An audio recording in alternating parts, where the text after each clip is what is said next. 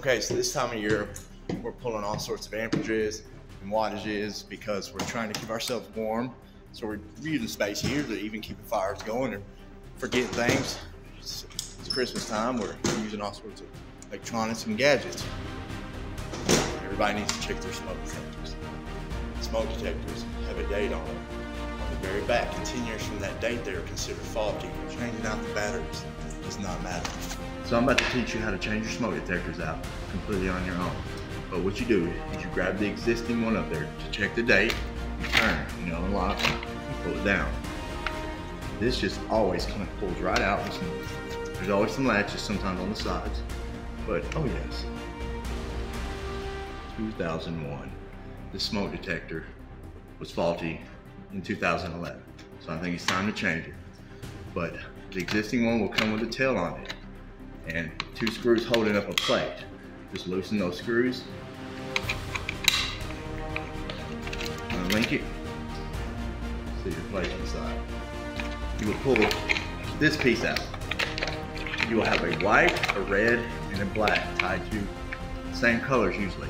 Back in the day they had different colors, but the red going up into the ceiling is the one you're looking at. You disconnect your wire nuts.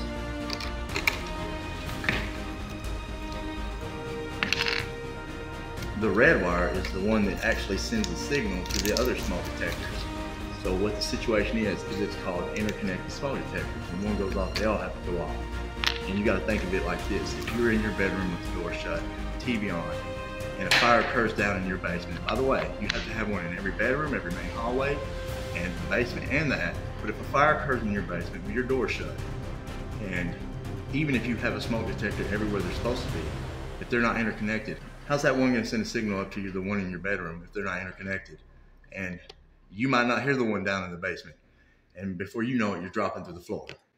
Interconnected smoke detectors are a very big deal. But once you get those taken off, your new one will come with a whip, and it will have a cap over the red piece.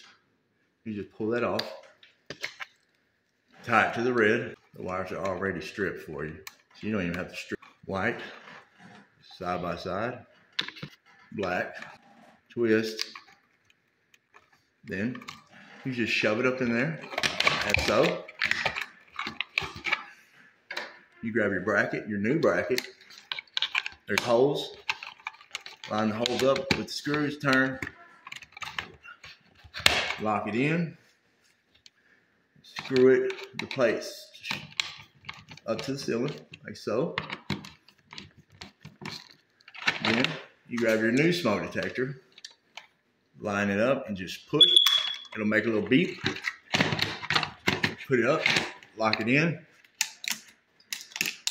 pull the tab, and that's how you install your smoke detectors.